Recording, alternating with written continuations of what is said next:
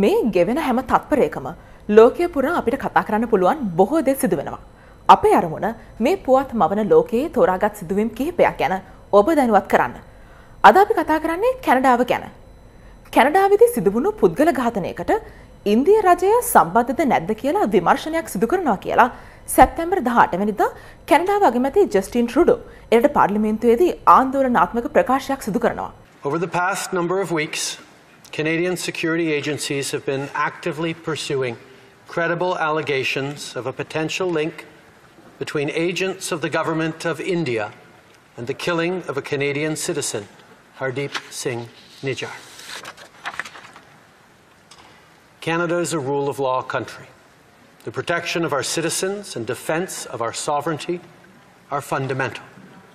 Any involvement of a foreign government in the killing of a Canadian citizen on Canadian soil is an unacceptable violation of our sovereignty. මේ ප්‍රකාශය කරලා පැය 24ක් යන්නත් කලින් ඉන්දියාව ප්‍රකාශයක් නිකුත් කරමින් කියනවා මේ චෝදනා ඔවුන් සම්පූර්ණයෙන් ප්‍රතික්ෂේප කරනවා කියලා. කිලෝමීටර් දසදහසකටත් වඩා දුරින් තියෙන රටවල් දෙකක රජයන් අතර මොකක්ද මේ ඇති වෙලා තියෙන ප්‍රශ්නේ? කවුද මේ ඝාතනයට ලක් වුනේ? මේ ඝාතනය සම්බන්ධයෙන් කැනඩාවයි ඉන්දියාවට චෝදනා කරන්නේ. අපි අද කතා කරන්නේ අන්න ඒ ගැන.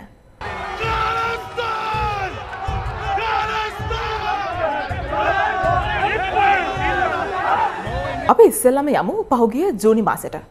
ජූනි 18 වෙනිදා කැනඩාවේ බ්‍රිටිෂ් කොලම්බියා ප්‍රාන්තයේ තියෙන ආගමික සිද්ධාස්ථානයක් ඉස්සරහා කැනේඩියානු ජාතිකයෙකු වන හර්දීප් සිං නිජ්ජර් වෙඩි තබා ඝාතනය කරනවා. ඔහු 1997 අවුරුද්දේදී ඉන්දියාවෙන් ඉඳන් කැනඩාවට ආපු සික් ආගම අදහන පුද්ගලයෙක්. ඉතින් ඇයි මේ ඝාතනය සම්බන්ධයෙන් ඉන්දියාවට චෝදනා එල්ල වෙන්නේ? 2020 අවුරුද්දේදී ඉන්දිය රජය හර්දීප් සිං කාලිස්තාන් ව්‍යාපාරයට සම්බන්ධ අයෙක් බව නිවේදනය කරමින් ඔහු ත්‍රස්තවාදියෙකු ලෙස නම් කරනවා. දැන් මොකද මේ කාලිස්තාන් ව්‍යාපාරය? දශක ගණනාවකට කලින් ඉන්දියාව පාකිස්තානය කියලා බෙදෙන්නත් කලින් පංජාබ් ප්‍රදේශයේ කේන්ද්‍ර කර ගනිමින් සික් බැතිමතුන් පිරිසක් බෙදුම්වාදී ව්‍යාපාරයක් ආරම්භ කරනවා. ඉතිහාසයේ අවස්ථා කිහිපයකදී ඉන්දිය පාලන තන්ත්‍රය මේ කාලිස්තාන් කණ්ඩායමත් එක්ක ගැටෙනවා. මේ අතරින් ඉතිහාසය වෙනස් වුණු අවස්ථා දෙකක් තියෙනවා. 1984 වසරේදී එවකට ඉන්දියා අගමැතිනි ඉන්දිරා ගාන්ධි මැතිණිය කාලිස්තාන් ව්‍යාපාරයට සම්බන්ධ පිරිස් සොයා ගැනීමේ අරමුණින් මෙහෙයුමක් දියත් කරනවා. ඔපරේෂන් බ්ලූ ස්ටාර් කියලා හඳුන්වපු මේ මෙහෙයුම සිද්ධ වෙන්නේ සික් ආගමේ වඩාත්ම පූජනීය ස්ථානීය ලෙස සැලකෙන ගෝල්ඩන් ටෙම්පල් එහෙම නැත්නම් රන් දේවාලයේ.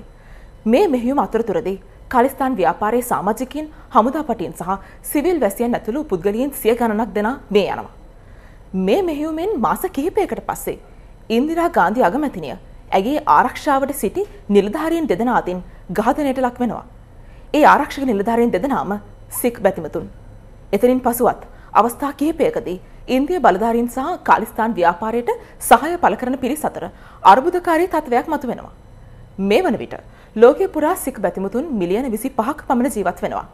ඉන්දියාවට පස්සේ සික් බැතිමතුන් වැඩිම පිරිසක් ජීවත් වෙන්නේ කැනඩාවේ. විදේශ මාධ්‍ය වාර්තාවල දැක්වෙන්නේ මේ වෙනකොට සික් බැතිමතුන් ලක්ෂ 8ක් විතර කැනඩාවේ ජීවත් වෙනවා කියලා. ඉතින් මේ පිරිස අතරට අපි අර කලින් කතා කරපු කාලිස්තාන් ව්‍යාපාරයට සහාය දක්වන පුද්ගලයන් සහ එහි අනුගාමිකයනුත් අයත්. මේ වගේ හේතු කිහිපයක් නිසා දැන් කැනඩාව සහ ඉන්දියාව අතර ඇති වෙලා තියෙන්නේ මතභේදාත්මක තත්වයක්. පසුගියදා ඉන්දියාවේ නවදිල්ලි අගනුවර පැවැත්වුණු G20 රටවල රාජ්‍ය නායක සමුළුවේදීත් කැනඩාව සහ ඉන්දියාව අතර රාජ්‍ය තාන්ත්‍රික සම්බන්ධතාවල යම් ගැටලුවක් දකින්නට පුළුවන් වුණා කියලා විදේශ මාධ්‍ය වාර්තා කළා. මේ අතරේ කැනඩාව එරට රැඳී සිටි රෝ ඔත්තු සේවයේ නිලධාරියෙකු නිරපහැරීමත් එක්ක ඉන්දියාවත් කැනේඩියානු මහ කොමසාරිස් කාර්යාලයේ නිලධාරියෙකු ඉවත් කරන්න කටයුතු කරනවා. කැනඩාව කියන්නේ තමන්ගේ රටේ පුරවැසියෙකුගේ ඝාතනයට වෙනත් රටක් සම්බන්ධ නම් එය ඔවුන්ගේ ස්වෛරීත්වයට ලොකු තර්ජනයක් කියලා. කෙසේ වෙතත් ඉන්දියාව මේ සියලු චෝදනා තරයේ ප්‍රතික්ෂේප කරලා තියෙනවා. බ්‍රිතාන්‍ය, ඕස්ට්‍රේලියාව, ඇමරිකාව ඇතුළු විදේශ රටවල් කියන්නේ මේ සිදුවීම පිළිබඳ ඔවුන් දැඩි අවධානය යොමු කරලා තියෙනවා කියලා. මින් ඉදිරියට මේ රටවල් දෙක අතරේ මොනව වෙන්න පුළුවන්ද? ඒ වගේම ලෝකයේ පුරා සිදුවෙන්නේ මොනවද කියලා දැනගන්න දිගටම රැඳී ඉන්න අපි සමග.